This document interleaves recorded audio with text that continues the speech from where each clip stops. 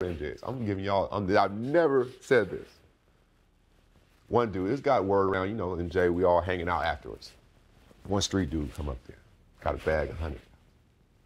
MJ, let's gamble. MJ looked at him. He said, I ain't got a lot of time. Slip a coin for it, heads or tails. Dude looked at that 100 and said, I'm good. He thought he was gonna go back and forth with him. He thought he was gonna go back and forth with him. MJ ain't got time for that. 100 racks. And after only playing, I know you even play 20 games, Half I think, year. at Michigan. And you're drafted by Cleveland, top 10, but you're sent straight to Chicago.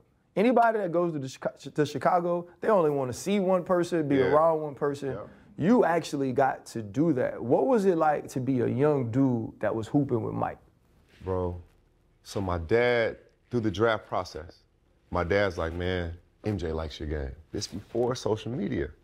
Dad, you don't know Michael Jordan. What do you mean he likes my game? Why are you lying to me, right? Like, what do you mean? And so fast forward, I get drafted to Chicago, and Tim Grover, who I knew through the draft process, like, he calls me at 6 in the morning. Yo, MJ said you could meet him.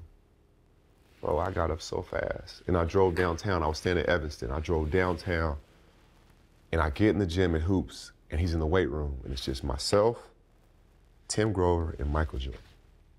And we're in the weight room, and he's in a workout, so I'm trying not to talk, like I'm just watching. And in between sets, he's coming to speak. He's like, yeah, man, I like your game, man. This summer, you know, we can work out together.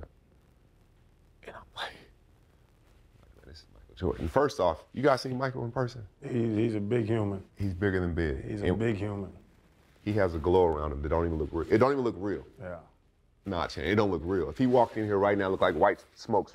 You like Bruce Leroy? No, he got that Rick James aura off Chappelle's show. If Rick James, rest in peace, saw him, he would look at him like that. Like he's that guy, right? And so I'm looking at him, I'm just like staring at him. I can't stop staring at him. I'm like, that's Michael Jordan. And so I leave and I call everybody I could in Seattle. But you remember, it's only 7 in the morning, so it's 5 in the morning in Seattle. So nobody's up. I go back to practice. We had shoot around that morning, and I go back and tell AJ Guiden, and I was like, man, that's Jordan.